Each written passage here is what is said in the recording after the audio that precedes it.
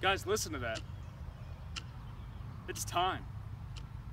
86,400 seconds in one day.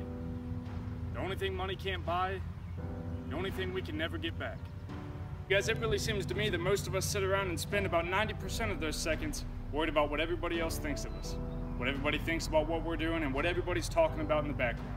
I want to challenge you today to really evaluate yourself. Evaluate the people around you. What are they saying about you? It's okay to listen to it and understand what they're saying. Are they trying to build you up, or are they trying to break you down? I can promise you that some of the people that are the closest to you are the ones that are hiding in the background and trying to tear down all of your dreams.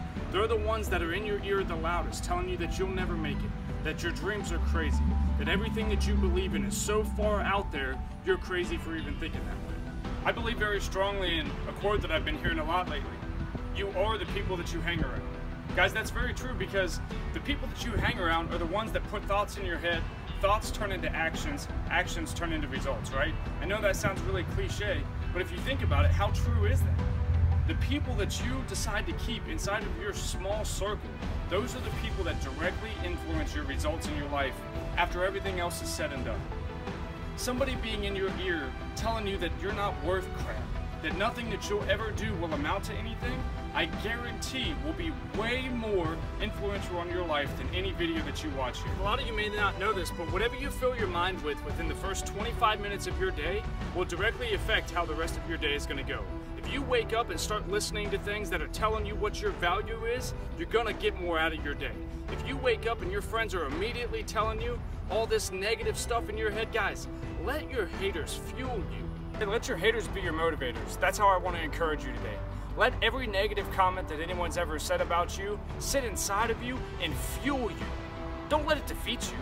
Sit back and say, I'm going to show you. Today is my day that I'm going to show you.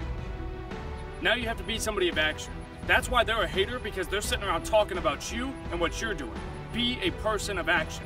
Get out there, know what you want, and get out and take it. Let me leave you with this. Be the one that they're talking about. Be the one that they're hating on. Because nobody that's ever been great has never not been talked about. Let them talk, that's what they do. But now you need to get out there and be a person of action. Get out there, know your self-worth, know where your skill sets are, and be real about it. When you're real about it and the passion is there, success will come behind you. Thanks for tuning in to Shatterit Sunday. Go to www.americasbarber.com and pick up the new Motivate and Inspire t-shirts. When you do that, you help support my goal to come out to a city near you and speak at your next event. Also, 10% of all the official America's Barber merchandise is donated to the Chris Kyle Frog Foundation.